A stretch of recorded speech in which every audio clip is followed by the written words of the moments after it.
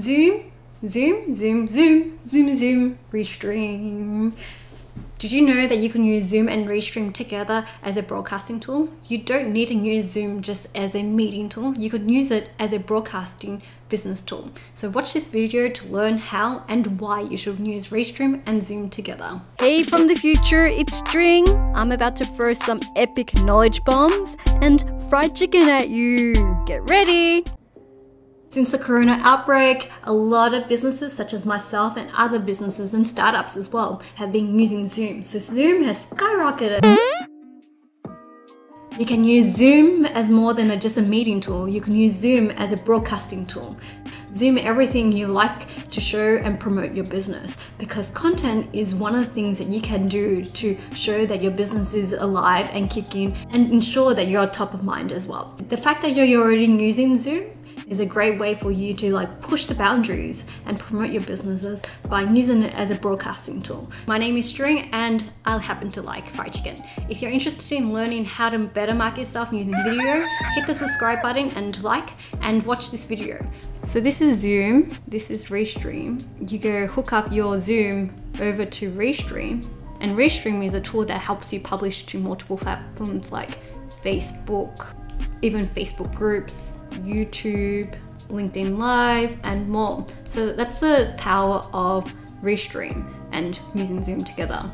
There are 6 ways you can use Zoom and Restream together to promote your business and highlight what your business is doing. 1, use it as an internal communication tool to broadcast to your teams. Now that we're COVID-19 and we're more remote than ever, isn't this an opportunity to find information that relays it to your teams around the world or teams remotely as well? So why not use it as a broadcasting internal communication where you could share highlights, share your weekly updates. Instead of doing emails, why not be personal about it and use videos as a way to share information and distribute some awesome highlighted moments within the team. So it could be announcement, it could be news, it could be insights.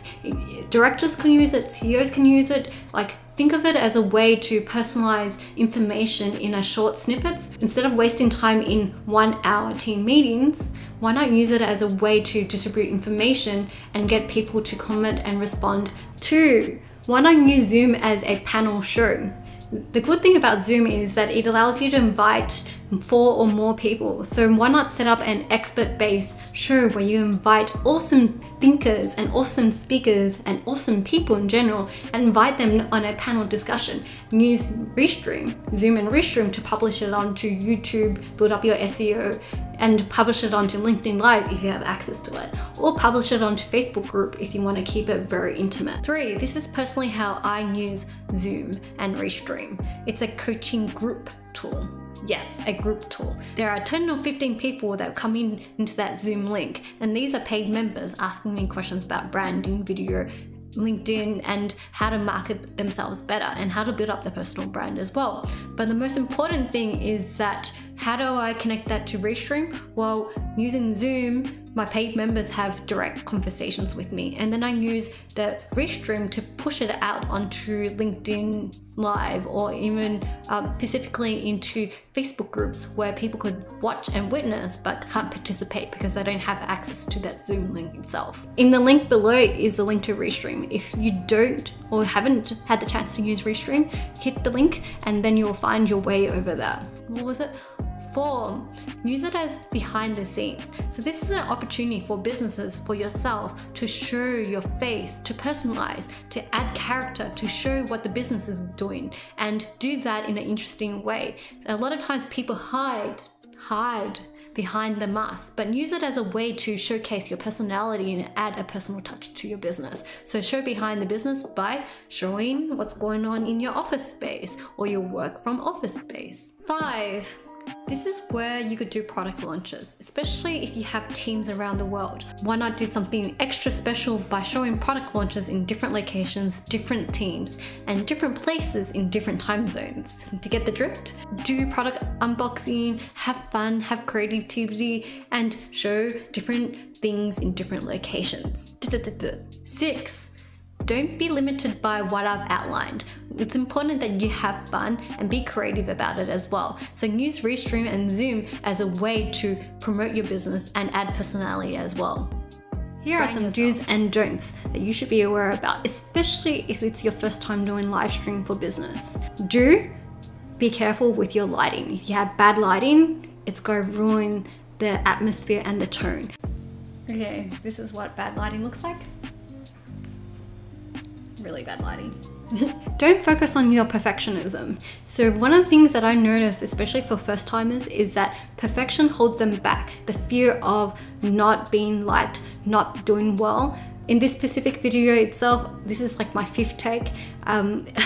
And I actually wanted to give up, but because I really want to share this information and my lessons with you, I think it's really important that to be aware that your first video is going to be crap, but that's okay. The second video is you go do better. So think of it as a exercise of getting better. It's not about perfectionism, it's about progress. Do focus on good audio.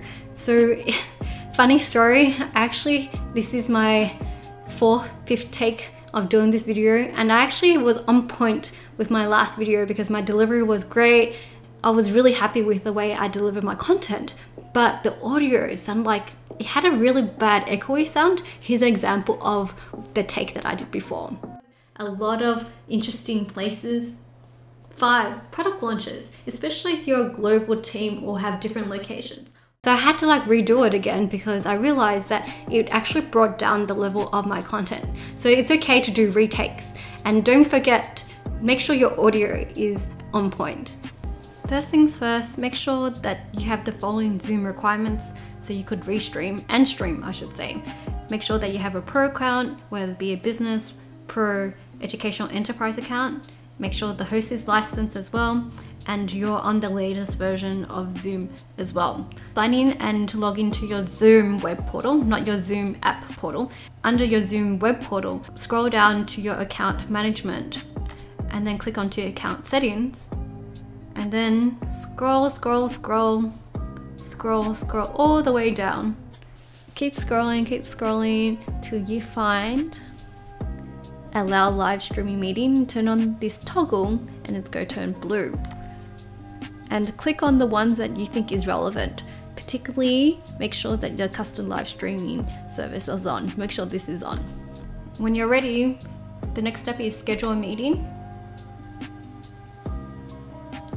Name your meeting. I'm going to call it test string fried chicken because I can. And then scroll down to generate automatically require password. Save. And then when you go down, you scroll down and click on the live streaming link on the bottom. And then this is where you have to configure. So click onto the configure live stream settings. And this is where you need to enter your details. And this is where you enter the dashboard of Restream. Click on to copy a link for mobile and copy the details over into these here.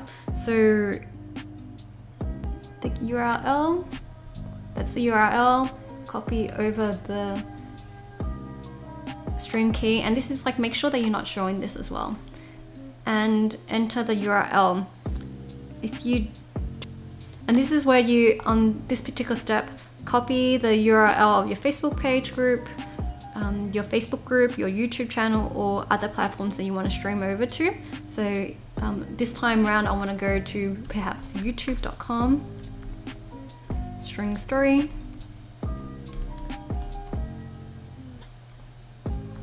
and then save the details. Oh, don't forget to add in HTTP at the front. Save. Stream will automatically send your stream to all the destinations selected in your Restream account. So in your Restream account, make sure that whatever you want to publish, make sure that's the one that you want to connect to. At the moment, I want to, for example, if I want to push it out to LinkedIn Live, I can, YouTube, Facebook. And when you're ready to go live, you could start the meeting. Recap. Isn't it awesome that you could potentially go beyond Zoom and use it as a broadcasting tool. Don't worry about your first video. Your first live stream is going to be terrible. But the thing is, momentum is key in terms of progress. So focus on progression and momentum. Don't focus on perfection. Now that we're more online than ever, it's a creative way to showcase your business and create interesting content as well. So use Livestream, Restream, Zoom as a way to broadcast your business and be relevant today. If you think this video is worthwhile and want to know more about how to better market yourself and do better on videos and how to build up your personal brand online, hit the subscribe, like, and comment what kind of videos that you're going to plan to make. I'm really interested because I want to build a community here. So let's grow together.